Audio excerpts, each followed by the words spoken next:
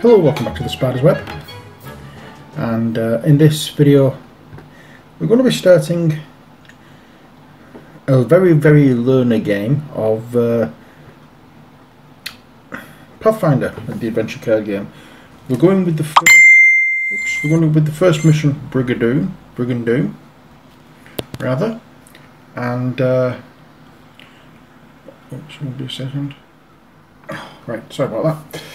Okay, so starting off with Bringandoom, and what do we have? Well, we have a villain, Jubrail Vishki, and we have henchmen, which are bandits. So the villain, Jubrail, is in one of these piles. He'll either be in the woods, the waterfront, or the farmhouse. And we have two bandits because we pick one bandit for each extra location, or one henchman for each extra location, and we have two extra locations. So there's a bandit so there's a villain and a henchman in each one of these locations. Now what we're going to try and do is close down the locations and defeat the bandit. Easier said than done. We have here our timer, which is the blessings deck. I'm playing as Valeros, the male human fighter.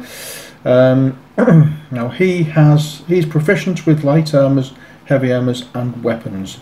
So if I draw my 5 cards, which I have, my 4 cards, I have a hand size of 4 cards. If I draw my 4 cards, which I'm now shuffling, and none of these light armor, heavy armor, or weapons, then I can shuffle them back into the deck and draw more. Okay, so we've got armor, a weapon, a blessing, and an ally. Okay, so the weapon we have is the dagger. For your combat check, reveal this card to roll your dexterity or range die plus 1d4. You may additionally recharge this die to add another 1d4. When playing another weapon, you may discard this card to add 1d4 to the combat check. And then we have the wooden shield. Recharge this card to reduce combat damage dealt to you by 2. If you are proficient with light armors, you may play another armor on this check. If you played a weapon with the two-handed trait on this deck, on this check rather, you may not play this card. Then we have a blessing of the gods. Now, the blessing of the gods doesn't really do much, but if I encounter this card, you automatically acquire it. So if I take it from any of these, it's mine. You discard the card to add one die to a check, which is the standard die that I use. Now I can discard this card to explore your location. So each time we have a location, or each time we go to a new location, or at the start of the turn, I can explore the location. Any other times to explore, I would need to use the Blessing of the Gods or another card that says I can do that. And then finally, you may instead treat this card as if it was the same powers as the top card of the Blessings discard pile. So if the cards that I turn over here is a different one to that and has a special ability, I can use that card to mirror that one.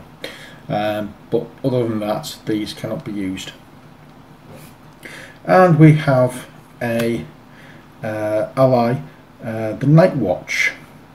Recharge this card to add 1d10 to your perception check and discard this card to explore your location. Now,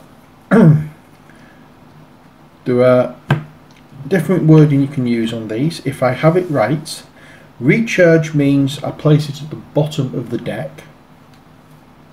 Discard means I put it as any other discard.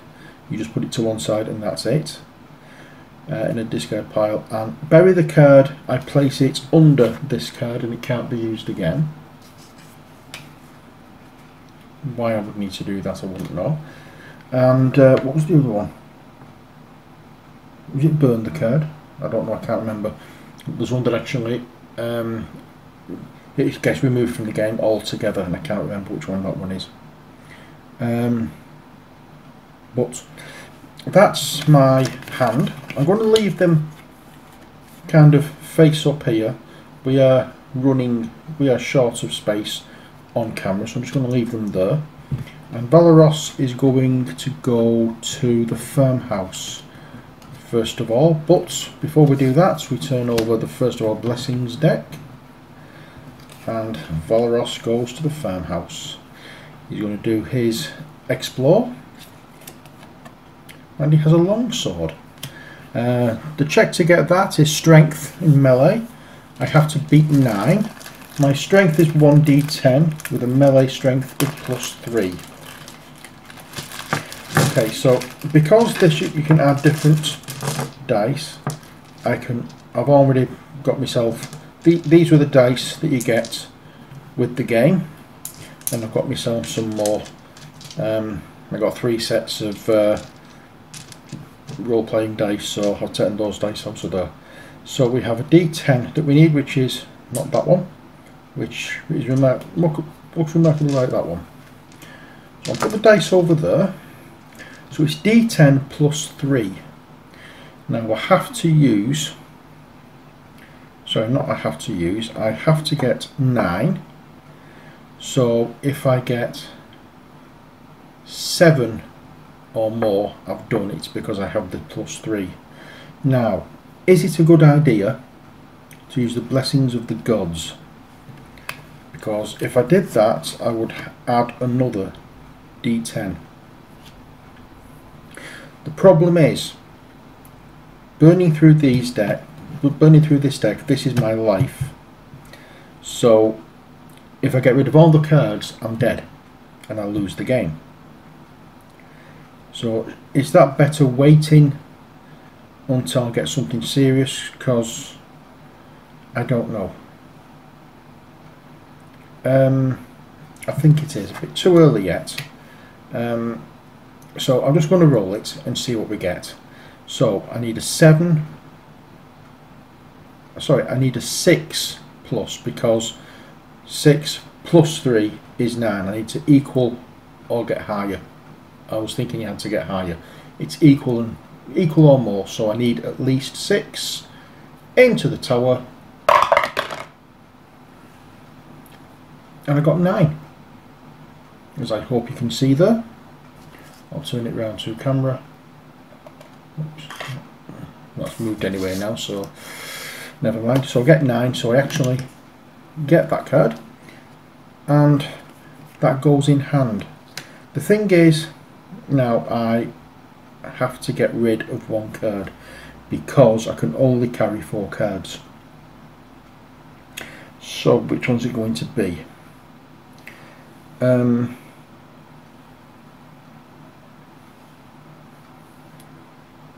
I think the Night Watch card is a little... In fact, no, because if I'm going to use anything, I'm going to be using the longsword, which I think is 2-handed.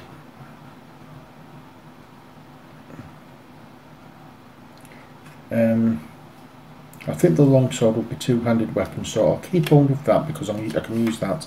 I'll get rid of the wooden shield.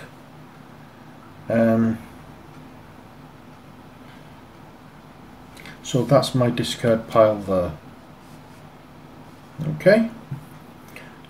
I don't need, that's the end of my turn because I can't do, in fact it's not the end of my turn because I could do something else. I'm going to keep on with that. I'm going to use the blessing of the gods again. Well, I'm going to use the blessing of the gods rather. I'm going to take that back, wooden shield. It's not the end of my turn, I forgot I can use that. Bear in mind this is a very, very learner game for me. I've not played it before. I've watched videos and I'm getting to understand it, I think. I just want to make sure I've got it down. So this is the first time I've ever played this. I've not played it with anybody else, so I'm hoping I'm playing right. So it's not the end of my turn yet, so I didn't need to discard down, so I've taken the wooden shield back. I'm going to use the blessing of the gods to search or explore again here. Explore again, and we get the bandit, and this guy is one of the henchmen. Check to defeat his combat, strength of 8. Now I'm assuming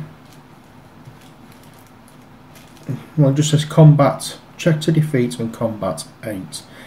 I'm assuming that means that I attack with strength, which will be melee. Oh, hang on. Before you encounter, recharge a card of your choice from your hand. Okay, so I'll do that. Again, I think the wooden shield is a bit useless because I'll be using the long sword. So I'm going to use the long sword. For your combat check, reveal this card to roll your strength on melee dice, plus 1d8. For your combat check, reveal this card to roll your strength on melee die, plus 1d8 plus 1. You may additionally discard the card to add another 1d6. Okay, so I can get a 1d8 as well with a plus 1. So I've already got a plus 3 for the 10-sided dice. So it's 10 plus 3. And using the long sword, it just says reveal. It doesn't say I have to do anything else. So I've revealed it. It's there. And I get plus 3 on that and plus 1 on that. So it's whatever I roll, it's a plus 4. And I just have to get 8. Oops. Neither of them went into the dice tower, so we'll try again. Well, the combat check is 8. I've got 8 on that die and 7 on that one. I've got it, definitely. So as you can see, it says the combat strength of 8. I've got more than that, so he's defeated.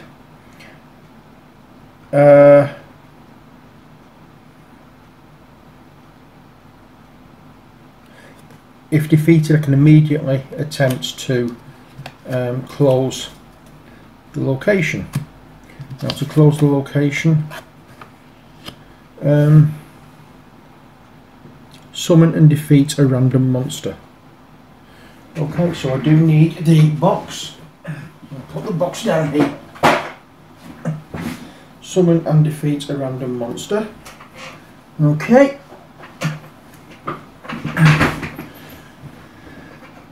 So we have the monster deck.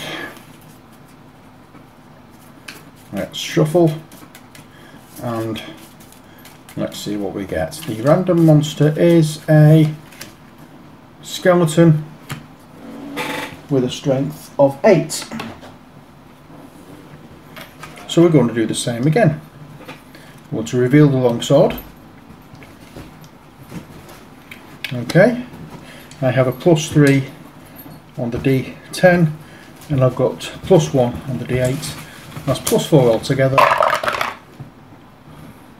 There you go. I've defeated that. That means the farmhouse is now closed, so the villain cannot go anywhere.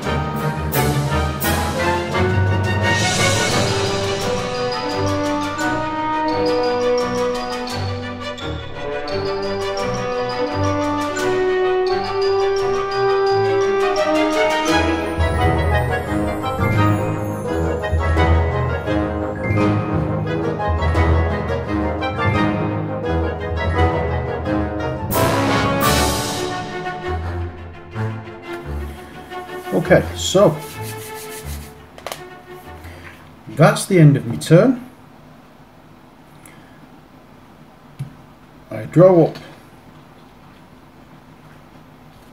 to 4 cards. I have another longsword.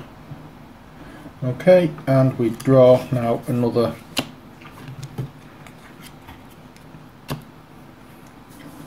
blessing card, and now Valeros can move to somewhere else, and you're just going to move across to the waterfront. That went easy. I've probably done this wrong, but I'm not going to go any further just in case I have. So I'm going to leave it there. Hopefully everything has gone right. In the next video we'll do the waterfront mission. So join us then, why don't you? And until then, as always, take care, God bless, and bye for now.